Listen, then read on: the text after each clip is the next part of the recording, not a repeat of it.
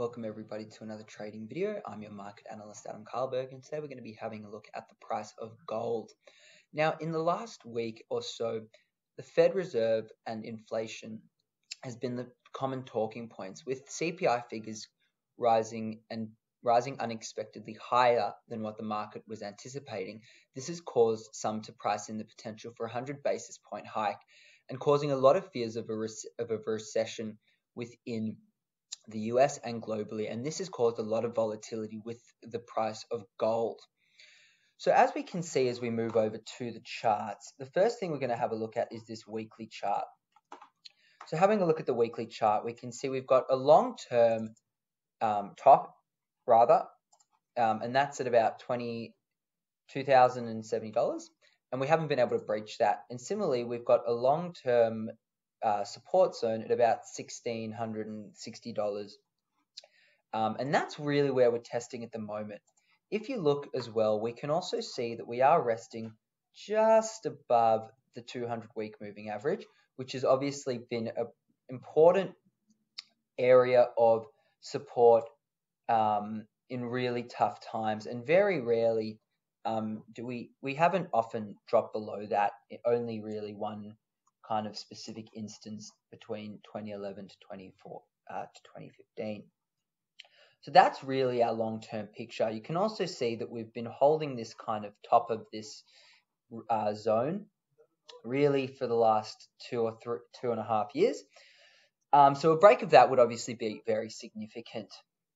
Again, we can also see that we have a nice, we are in a bit of a downtrend at the moment. And this is also very similar to the downtrend that we saw in 2020 before we found support in this zone as well. So there's a little bit of history repeating itself. You can see we're in this channel just over here. So you can see that we're in that similar zone. So as we look at the daily chart, we're just going to swing in there. And we've drawn up our support and resistance zones similar to what we had before. And as we can see, again, we've tested this zone quite a few times now. This is going on really that we're looking at this is the 5th time we've tested this kind of support zone. The difference is that each time we haven't been really at this point in a downward trend or a downward channel. So previously we did test, this is probably the most similar kind of instance of where we tested. We were in this downtrend, and we saw this double bottom, and we pushed back up.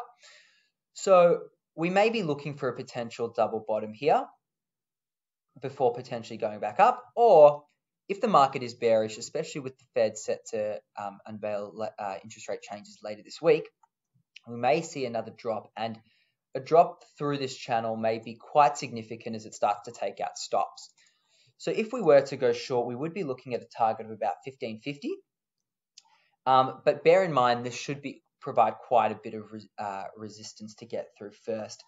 Just having a look at the RSI, we can also see that we're in this sharp little downwards kind of slope here, and we are getting to that oversold region. Looking at the moving averages, we're well below the 50 and the 200-day moving averages, which is obviously quite a bearish signal. So just bear in mind that any bounce may be sold into straight away, and we are still looking for this break of the support level. So just watch that carefully.